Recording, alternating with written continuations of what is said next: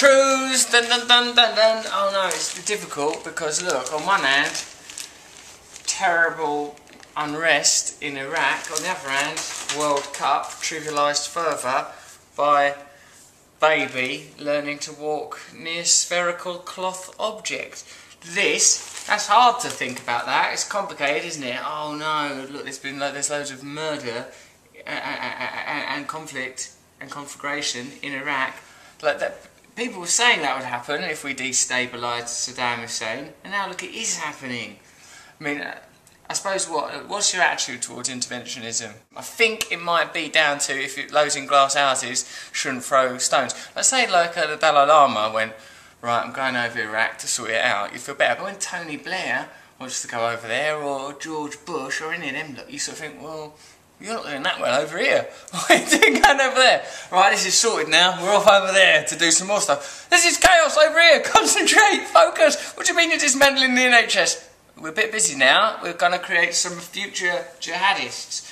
I mean, that is a terrible, terrible, sad image. But look at that. Even this one, like, you know, mainly that, but still a bit that. It's mainly this is happening. Remember we went over there and we invaded that country when it was obvious we shouldn't? Well, that's happened. But on the bright side, here's a lovely little guy having a game of cloth football. I've decided to be nice to the royal family. Not out of any kind of, well, I think there's a World Cup on, isn't there? So I'm sort of been a bit indoctrinated into nationalism again. Swept up in that ludicrous fervour. NHS forced to reinforce beds and widen corridors to cope with obese patients. Well, I suppose we're making people a bit too fat by selling them food that's not good for them. Hospitals are buying specialist beds, wheelchairs, commodes. People won't eat too much food because they're unhappy inside and because they've lost their connection with the source of all joy. It's been filtered down. Like, look at this World Cup. The reason we're falling upon it, like ravenous dogs, is because it represents symbolic ideas of unity and togetherness that are important to us as, you know, creatures that need stories to tie us together. Let's just have a quick look through the sun that was delivered. I've just come in my house, I've been away, there's one on the floor, they stuck through the door.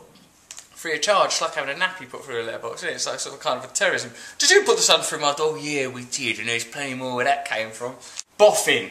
Tasting notes. Boffin. Right tunes helps enjoy food more. A rousing Elgar tune can improve Sunday roaster study claimed. Boffins at Oxford University reckon the right music tricks our taste buds for certain dishes. Ugh. I mean, in a way, it's what's that thing, synesthesia, where there's a connection between different sensorial input, like tastes and colours and sounds have a correlation. I mean, I suppose on some level, a sound is a vibration, and on a quantum level, there would be a visible component to that if you were able to see it, and you could sort of, maybe you could taste electricity. What's the taste of electricity? What's the taste of blue? But I don't think we should spend too much time thinking about it, because otherwise it might give us a headache.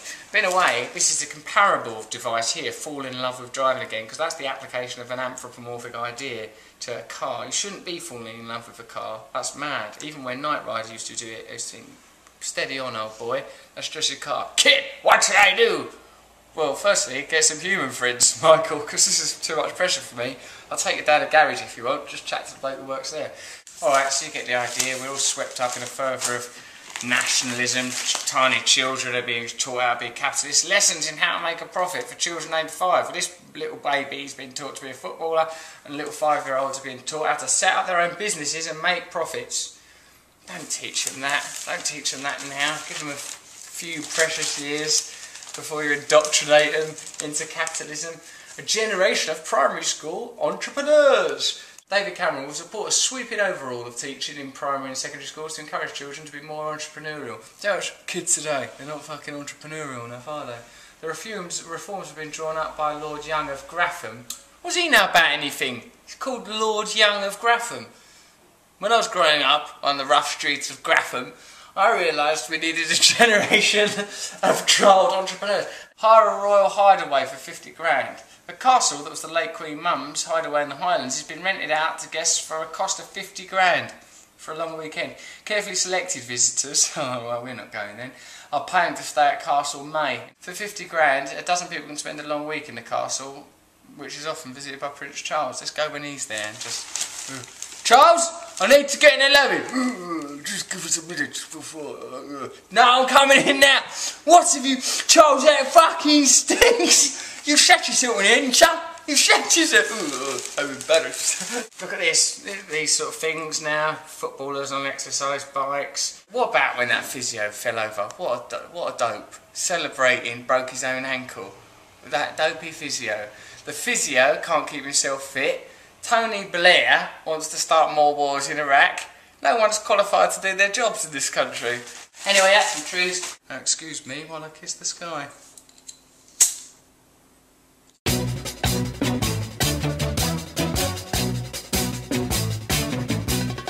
Nose is a tool that is abused to fool you and to leave you scared and confused.